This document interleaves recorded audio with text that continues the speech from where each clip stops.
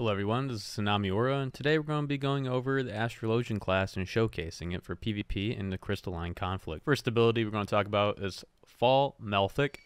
It's going to do 5k damage. That's pretty much about it. Here it is casted. You're going to use this every time everything's on cooldown. I'm just going to throw these in. This is like your bread and butter ability that you're going to use for DPS all the time. Gravity 2 is going to do unexpected damage with potency of 8k to targets and all enemies near it. The additional effect will bring heavy upon them by 75%. This will last only for 5 seconds. This is it casted. Our third ability is going to be Double Cast. Repeats a spell you previously casted. Once again, there we go. There you go. It just pretty much replicates the ability so you can have an insta-cast of that ability, of any ability. Gravity 2 again.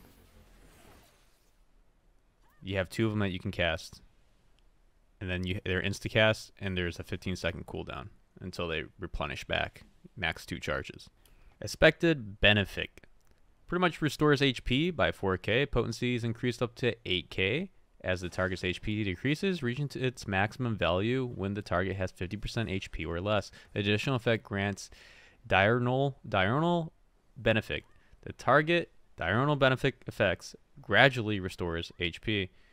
Cure potency 1k. Duration 12 seconds. Maximum 2. Pretty much if they're below 50% and you throw this on them, you're going to get a fat heal, and then they're going to get a regen on it on top of that.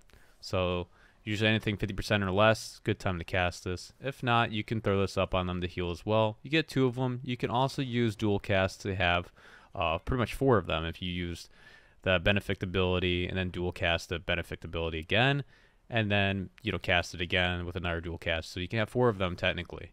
And this is it when you cast it. There's the effect. And there's your dual cast if you were to do it again.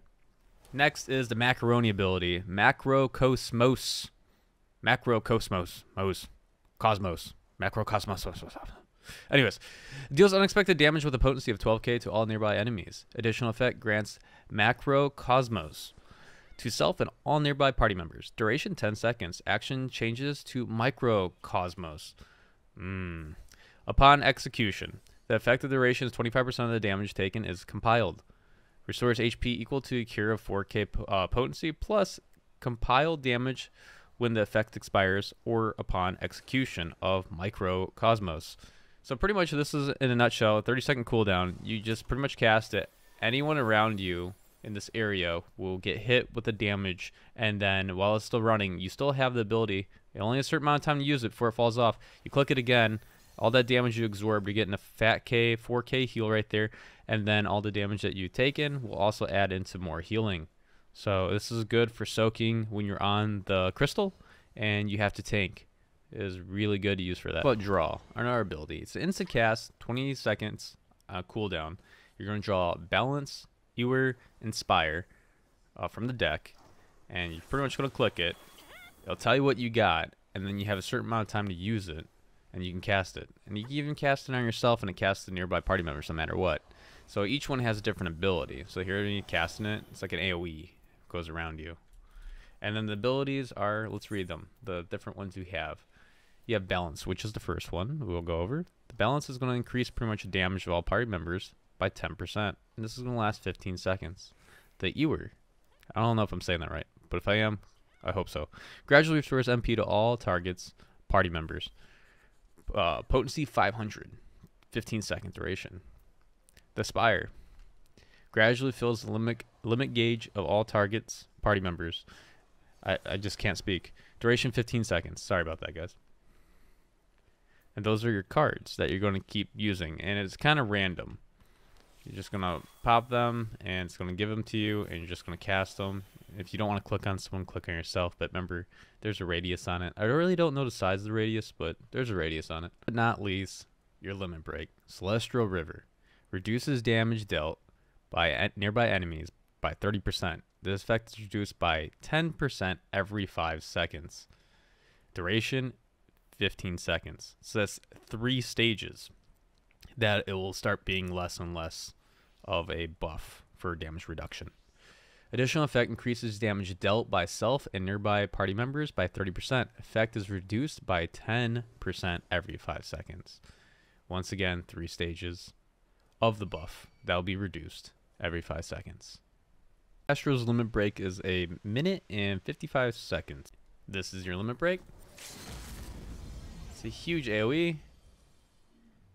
Cast the area. I believe it puts it onto you. Tells you the stacks. Damage is increased each stage, and then they start falling off, and that's the end of that. And that's your limit break. I lied. Not a huge AoE. It's like 15 yards or yalms. It's, let's see.